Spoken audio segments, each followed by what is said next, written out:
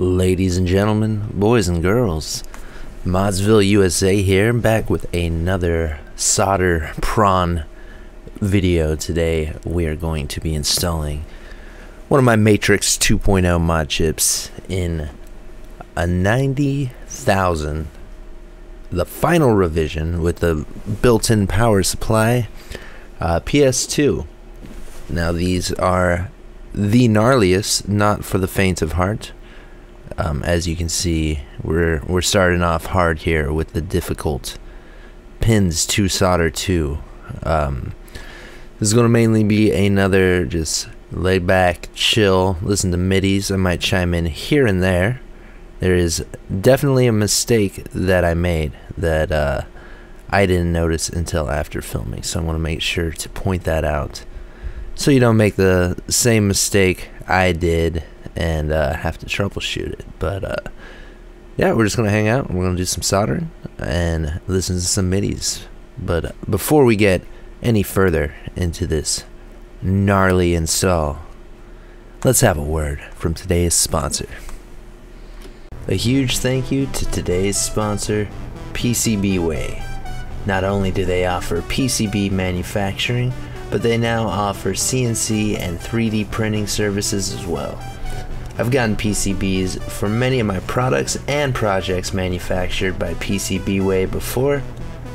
The website is super easy to use and the quality and turnaround time is amazing. Very swag, very handsome. I like it. Thanks again to PCBWay for sponsoring this video. Now let's get back to the show. Alright, back to the video. Now we're at 4 times speed. And right now, I'm using my J-tip and I'm just tinning up the legs that we're going to be soldering to. Now here's where I made the mistake. The A point in this video, I am going to be soldering it to the wrong point. I followed the via back to the wrong trace. So the furthest pin on the right that's tinned up is incorrect. It's supposed to be one more over to the right, and it took me a little while to figure that out. Now we're doing it the hardest way, but it's also the sexiest way of doing it, and the most difficult 3 wires are these ones we're doing here first, because they're right next to each other. As you can probably see by my dirty fingernails that this is very fine pitched, very close together, and I'm just leaving it all in here. Mistakes and all, I'm not going to make it look like I do everything perfect the first time. We've got some bridging that we need to deal with. So for this, you just clean your tip off, just swipe it out. That'll usually do it. If you've got too much bridging, you might end up needing to use some wick. But typically, you can just keep cleaning your tip, and you'll get it out of there. So these are tedious. If you do them vertical, like I am doing here, getting them perfect is quite a pain in the ass. You'll likely end up accidentally desoldering one you've already soldered. It's just, you know, it's just take your time with it. You're gonna be fine. But yeah, it's very challenging. At the end of the video, there's gonna be a bonus. I'm gonna show you how to do it the easy way. It doesn't look as sexy, but if you're just interested in getting it done, it doesn't look bad. It's just these, you'll see when you do them vertically like this, it's just very aesthetically pleasing. So I like to do this when I've got the time. I'll do it this way. So there you go, the hard part's over. The main strat is, you know, you line it up, everything's tinned, and you simply press it to the pin. It's just very easy for it to slip off. When you're using a finer tip like this, you know, it's, you know, getting enough heat by just pressing it. As you can see, I'm kind of using like the edge of it because I've got a bigger surface on the iron. Generates more heat, flows it a little bit better. You can do it with the chisel tip as well. Whatever works for you. I've been liking the J tip for these. And here's the big mistake. This is the A wire. It's one pin. It's supposed to be one pin to the right. It's supposed to skip 2 pins. I soldered this to the wrong pin. And shout out to Halo Slayer over on Twitter. I literally I got pigeonholed and could not see my own mistake, and posted it on Twitter, and he spotted it right away. Sometimes even the best of us need a second set of eyes on something. You just get pigeonholed, too confident that you did everything right, and you can't see a simple mistake that you made. You need to either come back to it or get a fresh set of eyes, you know. Happens every once in a while. It's one of those days. But yes, that furthest wire to the right, and that is 1 off. Alright, here I am. I'm just testing. Make sure there's no bridging in continuity mode. Sometimes you can get a sneaky bridge behind the pins that it's difficult to spot with the naked eye. It's very, very fine stuff here too.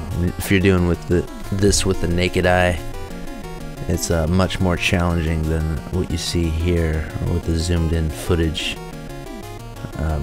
Those pins on the left in the footage might look like they're bridge, but that's just kind of glare. This is the Y point. This is responsible for region-free DVD movie playback. Now with the Modchip, it's not region-free in the sense that you can put any disc in and it's gonna work. You need to go into the matrix menu and change the region. So it's region-free, but you do need to manually toggle your region if you're playing. If you intend to play a DVD from, let's say, a PAL region, you're going to need to go in the settings and change your mode to PAL to play it. It's not automatic. That seems to be the case for most region-free DVD playback. I don't know of anything that automatically switches. So here, this is the SX point. This is responsible for PS1 playback. However, it's totally unnecessary with the way I set mine up, because I flash Mechapoon, which I let handle PS1 region free and backup supports, which actually handles PS1 better than any of the Modchips. Typically you just press start to disable the Modchip and just let Mechapoon take over, and it'll still work even if you don't solder that wire. Don't disable the chip. So as far as all of this, the wire routing here, this is this just takes practice. It's its own skill. That's the glue. Loctite gel is where I've dialed in, and just go minimal like this. Precision Q-tip, spread it around, and you just go in sections. Now if you end up having a portion of, like you see here with the components, you need to route them around the components, but if you're trying to manage your wire like over a bunch of components, you use something like a little baggie, piece of paper, whatever, to put between the wires in your board. That really helps with keeping them all together, as opposed to trying to do this with everything floating above a bunch of SMD resistors or capacitors or whatever.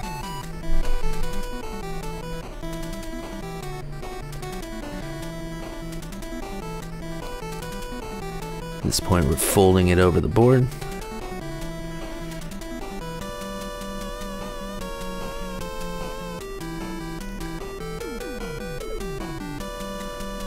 And it's just a lot of training, you know. It's using 30 AWG KSGER wire, and we do a whole lot of just sectioning things off, training the wires how we want them. And there we go. So now we're moving on to the BIOS wiring.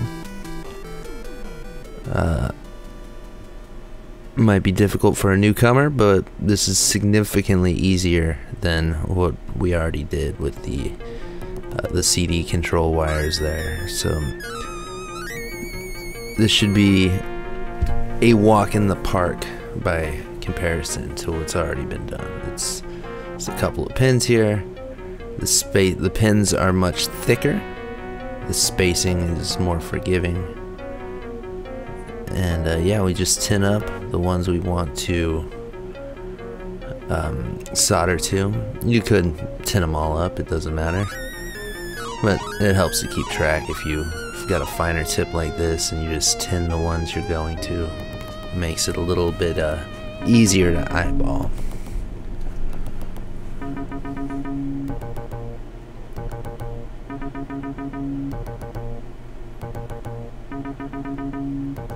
As you can see, we already got a bridge there. If I remember correctly, I try to flow it out and do my best, and end up just getting lazy. And or did I? Nope, no. Looks like I just flowed it out. So the strat there is clean off the tip, add flux, just give it a swipe. Clean the tip, swipe, clean the tip, swipe. So you're kind of the iron is absorbing the solder. You're cleaning that solder off. Rinse and repeat until you clear the bridge. That is a pretty good strat to keep in mind for clearing bridges like that. Sometimes it's taking too long. Just use your braid. Use some goot wick and be done with it.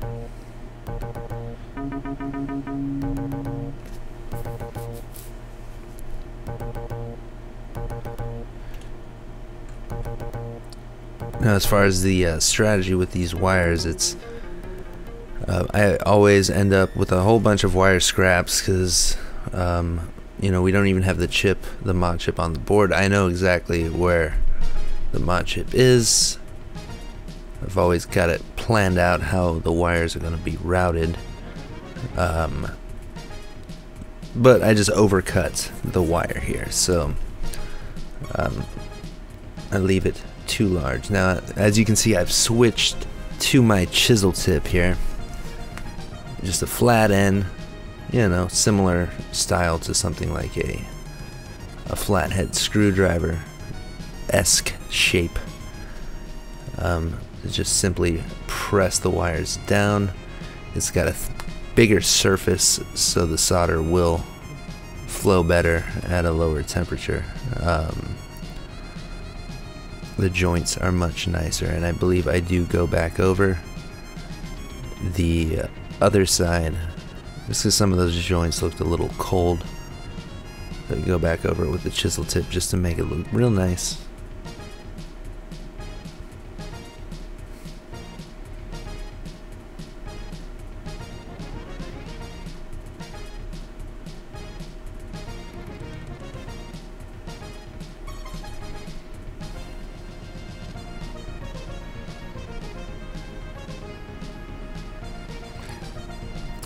And there, burned off too much insulation.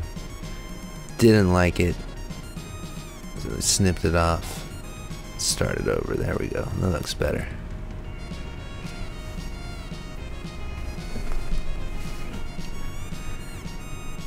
Now you can do this with any 30 AWG KSGER wire. I've seen people do it with magnet wire. It looks like shit. Don't do that.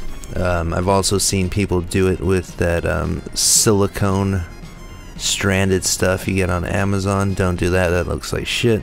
It's way too thick as far as the insulation goes. Now for power and ground, it is kind of the ritual to use like 28 AWG. That's kind of been the meta forever. Honestly, it's 3.3 volts, so you would be totally fine with 30 AWG, but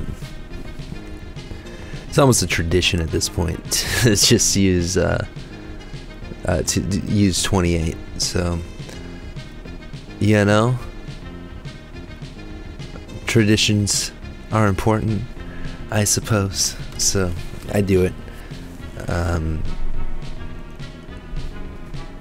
But yeah, if you used 30, you'd probably be fine.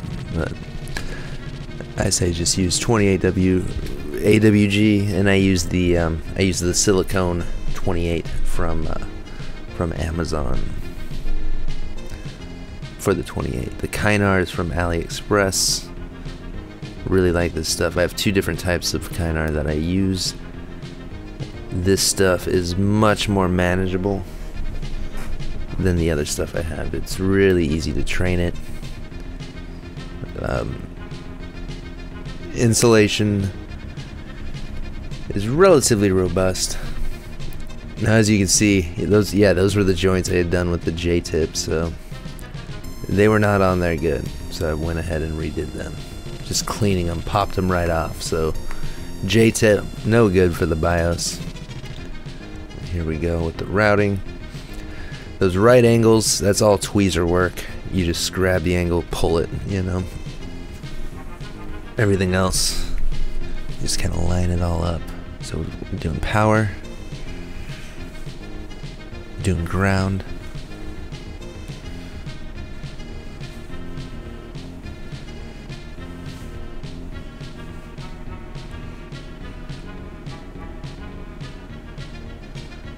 boom.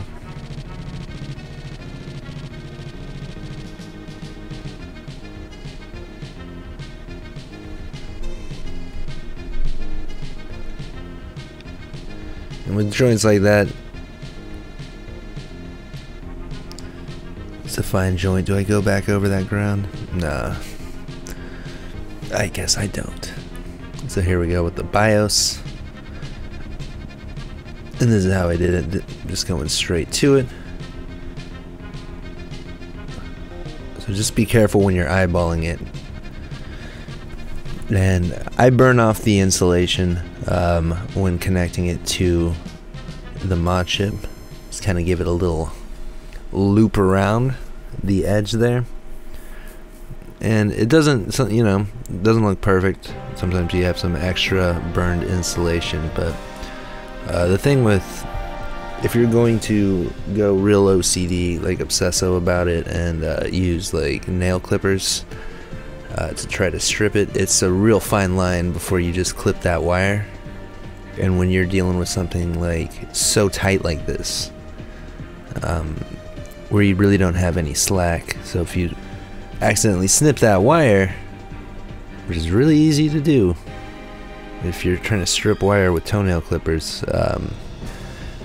and you've got them all neatly packaged like this, then you've got one wire too short, you're going to be redoing everything if you want it to still look nice. So I sacrifice a little bit of aesthetics burning the insulation off like that in order to not be totally screwed by accidentally snipping it instead of stripping it. So you do you. You know, some people have that really dialed in. That's just you know, one of those things where one of those measurements where it's like, is it worth it? And in my opinion, it is not worth the risk, is not worth the reward there, because this still looks pretty damn nice. And now same thing here, we're just lining them up, snipping it, soldering to the chip, easy peasy. Now the mod chip itself is being held down by a dab of hot glue on the back. As you can see, it's a little bit loose. I believe at the end I give another dab on the corner. Some IPA must have gotten in there and loosened it up. Oh right, and S was on the wrong point, so I had to run it across like that from the front. Not a big deal. Hurt aesthetics a little bit, but perfectly functional. And look at that. That's why we like that vertical, this resting on the chip like that. I think it's that is a sexy ass mod chip install.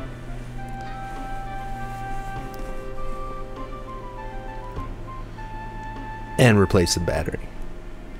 Look at that. Look at that motherfucker. And that's just me showing the S being in the wrong spot there initially and having to give the old reach around.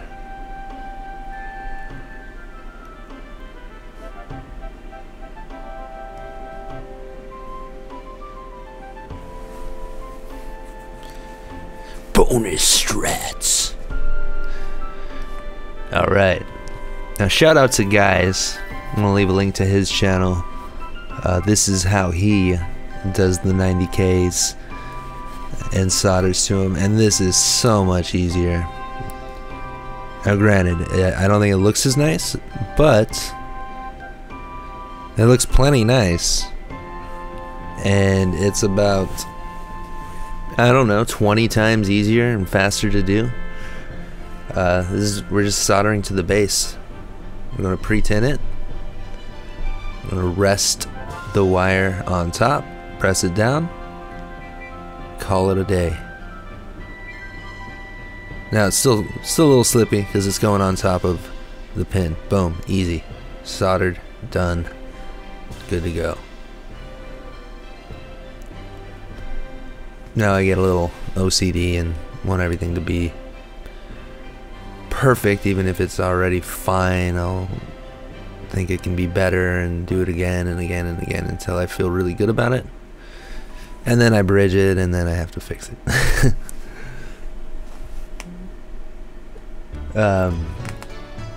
Yeah, just pre-tinning here.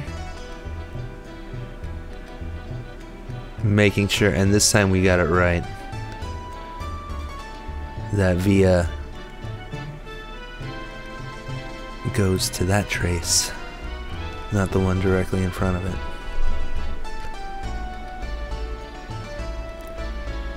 And let me just show you how simple this is. We rest it.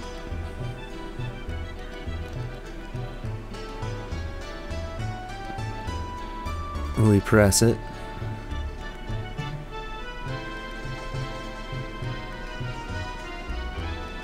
And we move on.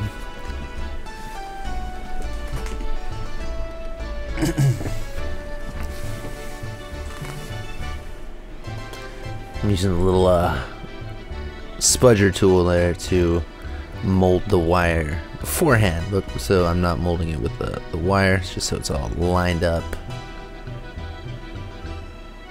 because I am using a bit of a finer tip.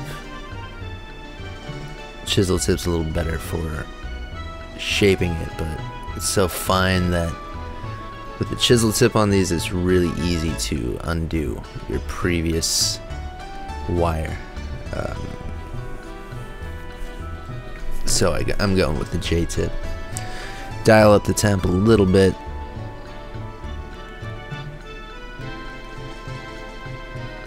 And there we go. That's not good. That's not done. There we go. That's good. And you definitely want to, you know, wiggle test these. Now, don't get in the habit of wiggle testing everything. If you've worked on a Nintendo Switch and soldered to a 0201 component, wiggled a 30 AWG wire, you have snapped that component, potentially lifted up the trace. because the wire's just a little too thick for something like that. Some things you don't want to wiggle, but when it comes to these pins on the board, I always wiggle test these. Just use your judgment. If your wire's thicker than the trace you're soldering to, you probably shouldn't. They should probably use a different wire, because that's how you start lifting stuff. But it's totally sturdy enough to wiggle these, and good practice in this case. We're giving it a clean.